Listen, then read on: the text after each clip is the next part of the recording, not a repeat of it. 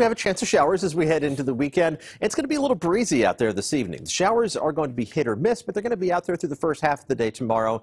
Be flexible with any outdoor plans Saturday morning, but I think you're good to go Saturday afternoon and especially Sunday with sunny, warmer conditions for the second half of the weekend. Let's take a look at First Alert Doppler, and there are some showers down the peninsula. Those showers in the North Bay just falling apart as they crossed over 101. There's going to be more shower activity as we head through the rest of tonight. The center of the storm system is still farther to our north, but it's going to be dropping down across the Bay Area as we head through the rest of tonight, which means as it gets closer, just squeezes the atmosphere a little more efficiently and makes the most of the limited amount of moisture that it has access to. Still some scattered showers out there to start the day Saturday, but as the system moves farther and farther south, it just drags that energy away, and we should be drying out, even clearing out tomorrow afternoon. But it's still going to be on the cool side.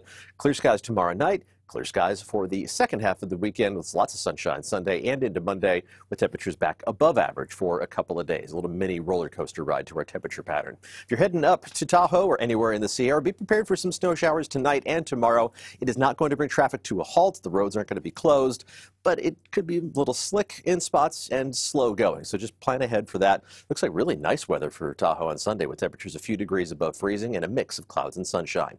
The showers around the Bay Area are going to help our air quality, but really just the presence of a different air mass moving in has helped our air quality. Mostly green dots on the current air quality map indicating good air quality, just that cooler air moving in, helping to remove some of that haze from the horizon. There are more rain chances farther down the line, but they're fairly meager as well. Monday night into Tuesday, another wave of cool air is going to try to squeeze out some showers, 20 to 30% chance there. Another chance of showers by Thursday night into Friday of next week. The long-range data has been really inconsistent, so it limits our confidence in whether or not we're actually going to see any measurable rainfall at the end of next week. It's just something we'll keep our eyes on. Beautiful sunset out there this evening with the clouds building in, but the last of the daylight kind of ducking underneath those clouds. Temperatures were significantly cooler today, but a few spots did make it up to near average, reaching up into the mid to upper 50s and low 60s. We're not going to be quite that mild tomorrow. Current temperatures are mostly in the 50s right now, though you're already down to 48 degrees in Petaluma. We'll drop down to the low to mid 40s early tomorrow morning, some of the very chilliest spots into the upper 30s.